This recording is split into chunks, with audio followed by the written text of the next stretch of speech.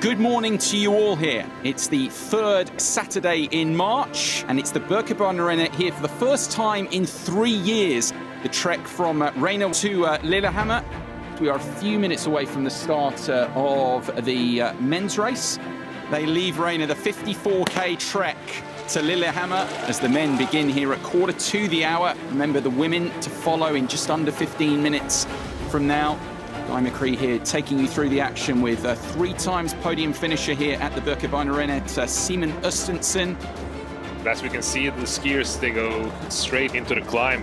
You need to be 100% focused right away. The start is so hard, and you can't use the first 5 kilometers to sort of warm up and getting ready.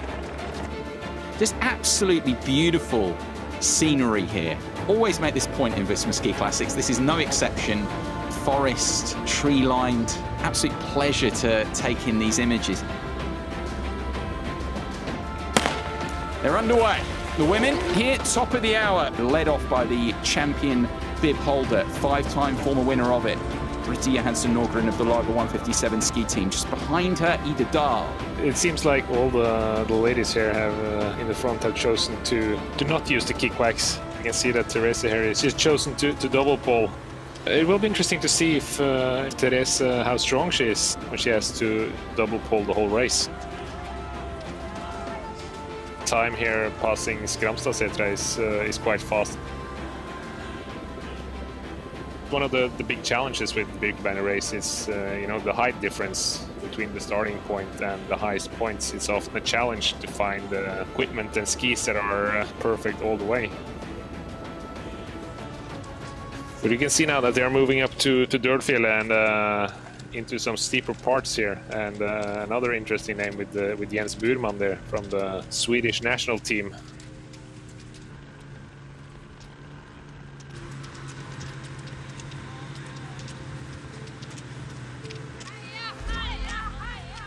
Even for Therese Johaug here, I'd suggest there's maybe a little bit, one of the most confident personalities, you know, confident in her own ability out there. A little bit of uncertainty. Okay, can I pull this off? If they're still together in a group when they reach the highest point there on Mittfjellet, I might not think she's the favorite anymore. And they're coming through here towards Årefjället, the first of the 2 climb competitions. It's going to be interesting to see, isn't it, how that shakes out, and then indeed what they can do after that.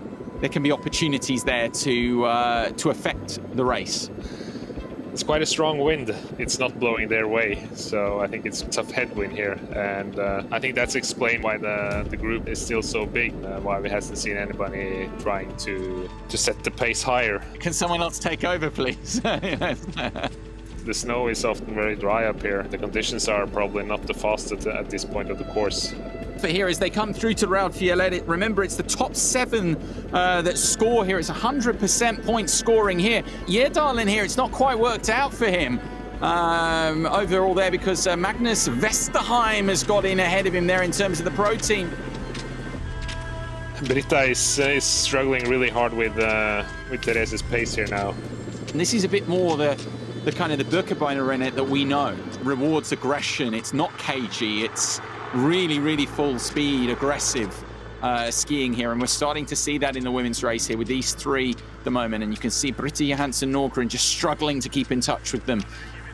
Wow, I mean, that's disastrous, absolutely disastrous for Mathisen there. You know, the steep section there, 500 meters to go on this, wearing those backpacks, of course. The backpack's, of course, a big part of this race. If you're not aware, wondering why they're wearing that with 3.5 kilograms of weight. It's all part of the history of this race, protecting the future king. Crown Prince Haakon, the little baby that they rescued and did this course in reverse, and it's all in respect to the history of saving the future king. It's another element to handle in this race as they come through to the climb checkpoint here. It's not too popular among some of the skiers, I know. And it's, you know, it's a desperate fight, you know, to get those sessions with the backpack on.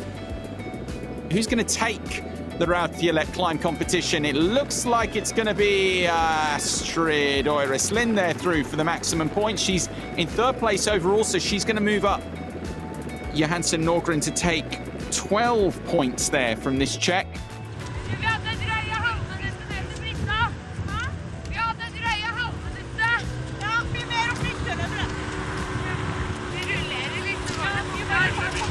Was talking to each other. I think they agreed to work together, at least down to Kostasetra and maybe some kilometers up to midfield as well. They realized they need to work together. They don't want to be caught by Marit and Britta. They have started the climb up to Midtfjellet, but as you can see, the group is still quite big. We have Musgrave here pushing in the front. We see here Torasle trying to push hard. He's getting tired of the pace being slow there, so this is interesting to see that he wants to make a difference.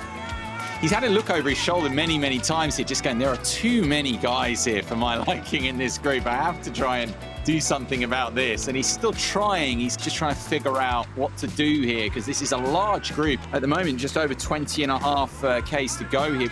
Whoa! Look how strong he is. That's, Whoa! He's absolutely torching the rest of them here. I mean, here, yeah, he just has a look round. Here, Nygaard, he wants the points, but is this a bit of a jack-in-the-box tactic here from Nygaard here in the context of the race? Maybe he fancies the chance to affect the race here up to Midtfjellet. And I think that just shows that he's at his absolute best form. Everybody that's done the race know how steep that part is, and you know the speed he held up there. That was quite amazing to look at. It's Emil here taking some responsibility in the group there, getting a little bit closer. If he doesn't close the gap now, the gap might grow. It seems like Emil is able to close down the gap now. It seems like Marit and Britta is working good together. It's definitely an advantage for them to be able to ski together than each for themselves.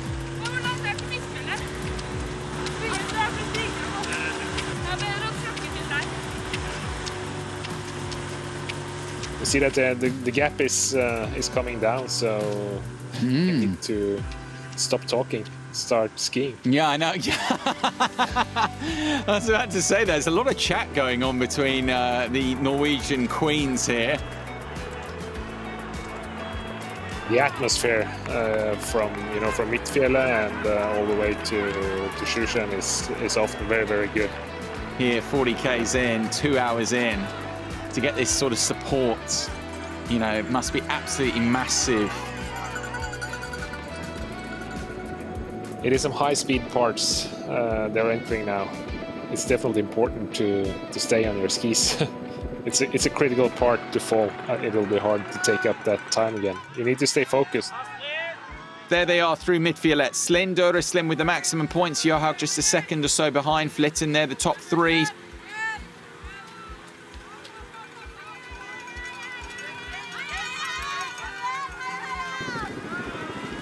Nygaard here leading, but he's just looking, just trying to position himself. A few words over the shoulder to teammates.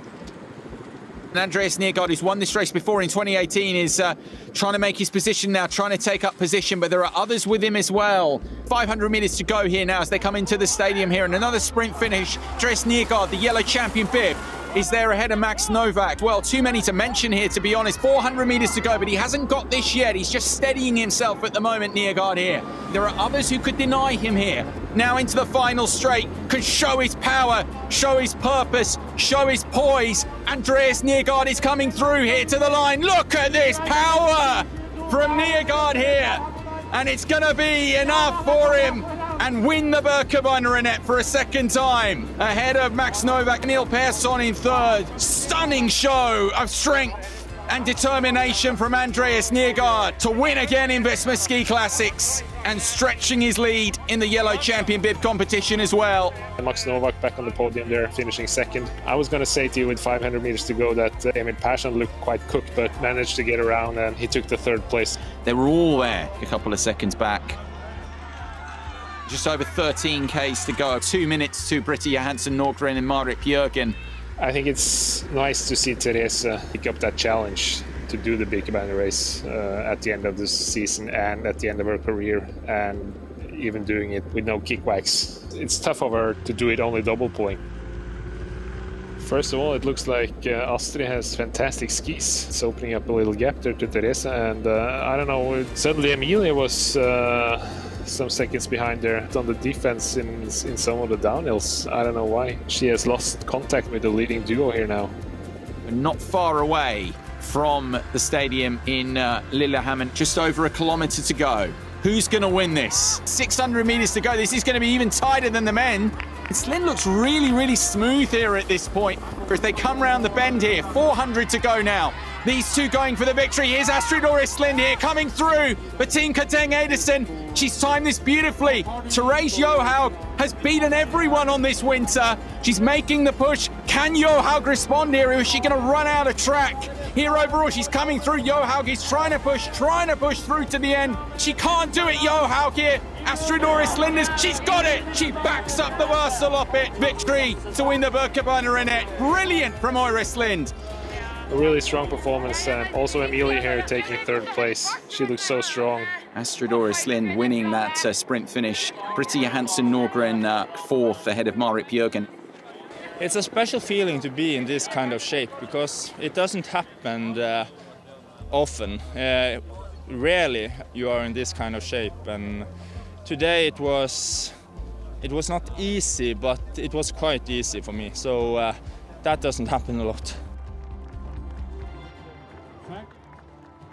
When me and Andreas managed to get away, instead we saw the opposite effect of team tactics, because Hull dragged us in, so it was just every man for himself in the end.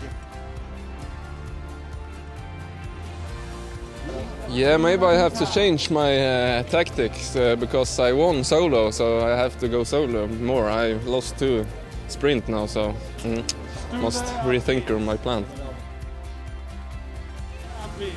I think the start field today was so strong, so you can't get any higher prestige in the race than today. So, yeah, a dream come true. Thank you. Please. Oh, I think double bowling is the way now. I think if I have Vax today, I have no chance to be to the podium. So I'm really happy that I could fight for her till the end.